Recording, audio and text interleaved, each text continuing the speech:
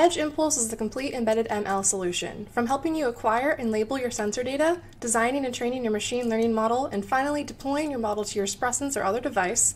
Edge Impulse makes the embedded machine learning pipeline easy and streamlined for data-driven engineering. Recently, Edge Impulse released full support for the Spresense microcontroller and its add-ons, including its camera attachment, sensor add-ons, networking add-ons, and its extension board with audio inputs and outputs.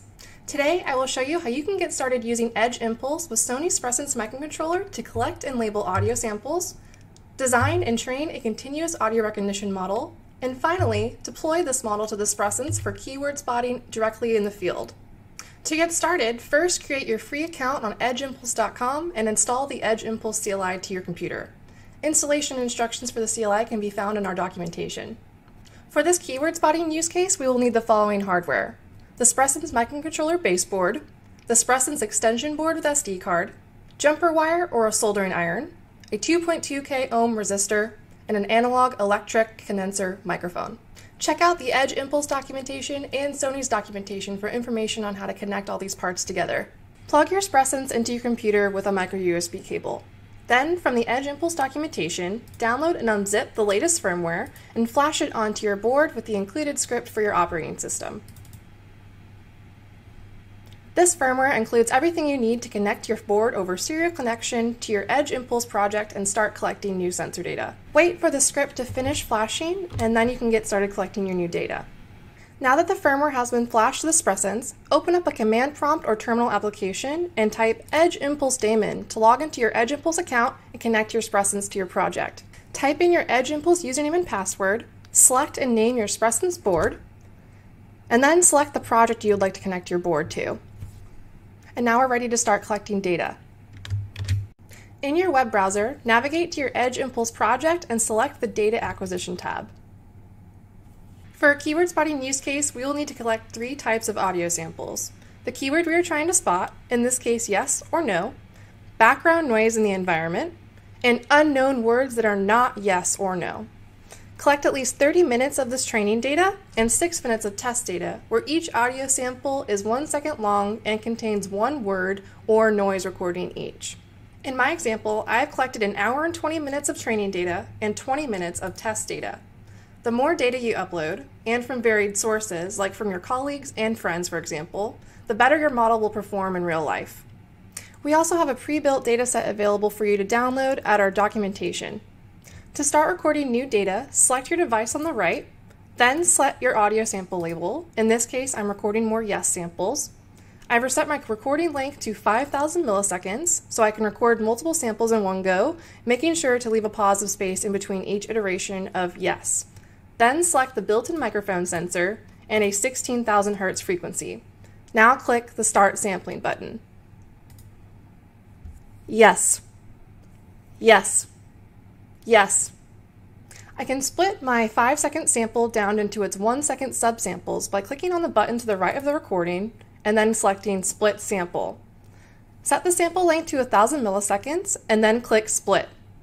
Edge Impulse will automatically find where your keywords are located within the original sample recording and then split them into subsamples for you. Yes. Now that we have uploaded all of our data, we need to design and train our machine learning model.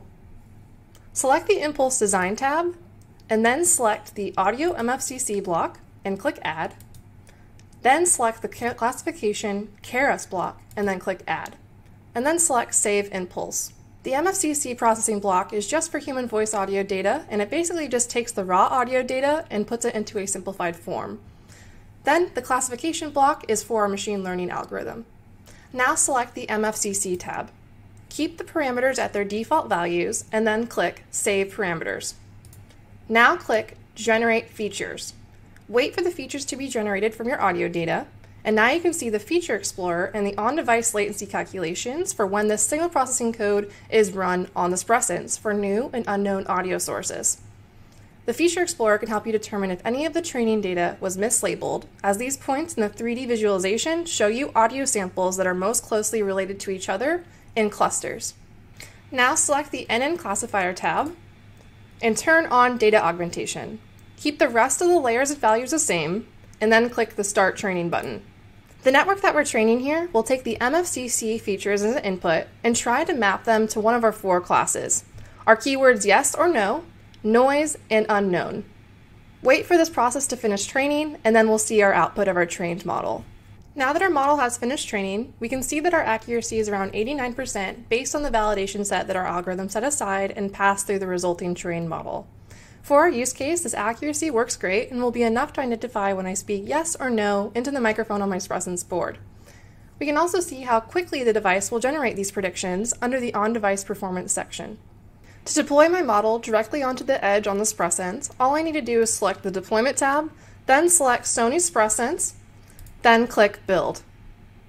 This will create a pre-built firmware containing a proof of concept application that I can directly flash onto my Spresense and start running a keyword spotting model on the Edge without having to write any code using the Edge Impulse SDK. Now, close the terminal application we had running for the Edge Impulse daemon. Unzip the built firmware and select the flash script for your operating system. Select your board. Once the firmware has flashed to your Spresense, open up a new terminal application and type in the command Edge Impulse run impulse -- continuous. This command will start the firmware's main function on your Spresense, and you can begin to see the output of your board collecting new audio recordings and printing the predictions of what the audio is classified as based on the trained model. A score for the keywords yes or no, noise, and unknown will be shown. Yes. No.